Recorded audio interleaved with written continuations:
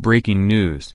Iran will suffer Trump's explosive rant at Rouhani as he threatens mother of all wars. Donald Trump has issued a dire warning to Iranian President Hassan Rouhani in an incendiary early morning tweet which raises the prospect of another war in the Middle East. The U.S. president lashed out on social media in an apparent response to a televised speech delivered by Mr. Rouhani hours earlier, in which he told the U.S. not to play with the lion's tail.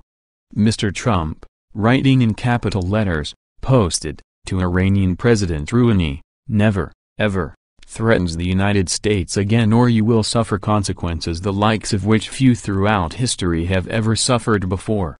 We are no longer a country that will stand for your demented words of violence and death. Be cautious."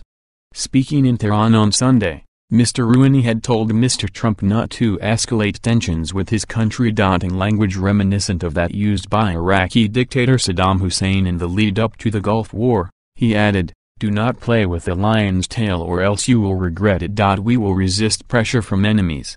America wants nothing less than to destroy Iran but cannot do a damn thing against Iran." The United States has reimposed sanctions against the Islamic Republic after Mr. Trump pulled out of the JCPOA nuclear deal aimed at preventing Iran from developing nuclear weapons, with Mr. Trump saying, "This was a horrible one-sided deal that should have never, ever been made." These sanctions penalize any country trading with Iran in various areas, and are aimed at preventing Mr. Rouhani's regime from exporting crude oil to the international market.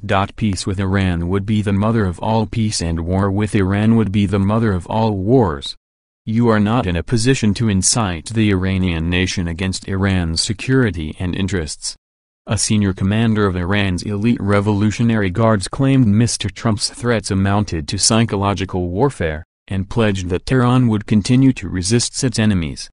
Gholam Hassan Parver added, "We will never abandon our revolutionary beliefs." Earlier this month he hinted that Iran may seek to block regional oil exports if its own sales are hindered, and could potentially do so by preventing ships traveling through the Straits of Hormuz, although no mention has been made of this specifically up to now.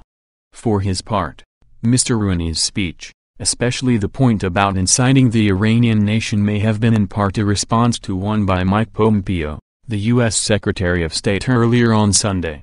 In it, he referred to Iran's ruling elite as a mafia, claiming they had amassed huge sums of wealth while allowing their people to suffer.